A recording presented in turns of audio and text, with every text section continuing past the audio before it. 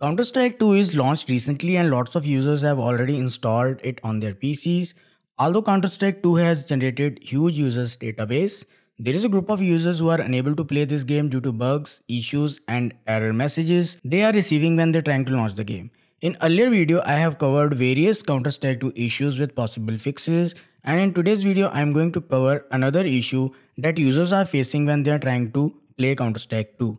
According to various reports from users, when they are trying to launch the game, error dialog box appear with message that is this application requires DX11, no valid device found accompanied by particular error code. And if you landed on this video, then you are also facing the same issue, right? So let's learn how to fix the issue. Before that, we are trying to hit 10,000 subscribers on YouTube. Please consider subscribing to the channel so that we continue making such content.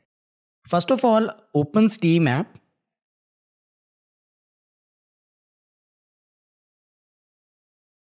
And switch to library. Here locate the game on the left panel, then right click on it and select properties. In the properties window that open, select journal tab. On the right side, locate launch options section. Here you need to make sure it's clear. If there is any launch option command added in this field, then clear all, then close properties window.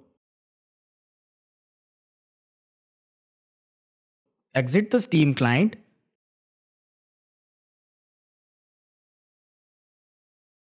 Relaunch it and try to launch the game. And this should fix the issue for you. In case the launch options field is clear already, then in the same field add -DX11. After that, close properties window, exit Steam and relaunch Steam and try to launch the game and check if this fixes the issue. So these are two possible solutions that work for most of the users who are facing the same issue. If these methods fail to fix the issue, then maybe your device is outdated. I'm also looking for other solutions as well. If I find new solution, then I will update it in the blog post, to which link is added in the description. So that's all about this video. Don't forget to tell which solution helps you in fixing the issue.